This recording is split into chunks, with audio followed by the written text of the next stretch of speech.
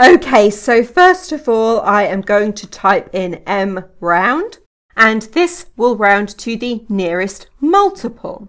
So we put the number in that we want to round, and then the multiple that we want to round to. And I want to round to the nearest hour, so I am going to put quotation mark 1 colon 00 quotation mark and then close brackets and enter. And this will round to the nearest hour. Now there are a couple of other options for this.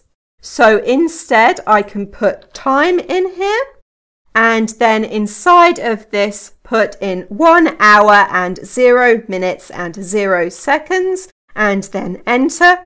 And this will also round to the nearest hour and we get these same results. Then we can also change this to 1 divided by 24, because in Excel, 1 day is equal to the number 1, and there are 24 hours in a day. So 1 divided by 24 will also get you to the hour, and we end up with the same results again.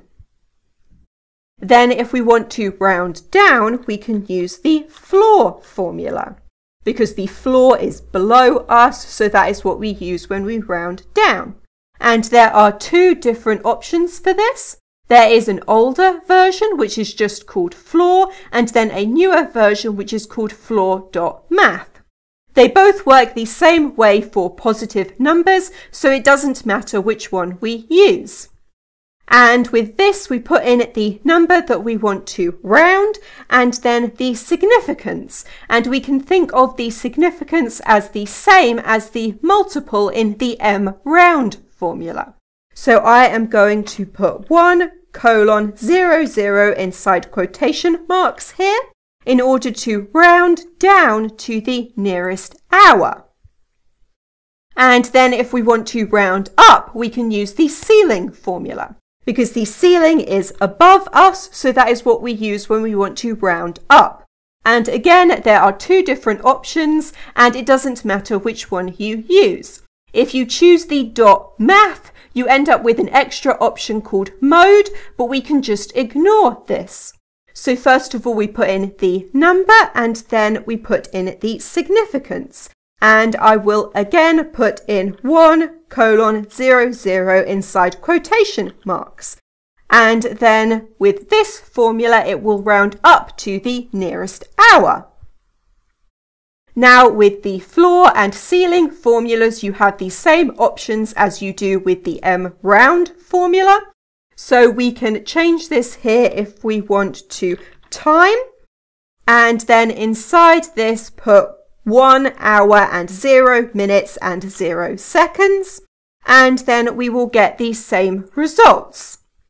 And in this formula, we can change this to 1 divided by 24, and we will also get the same results here.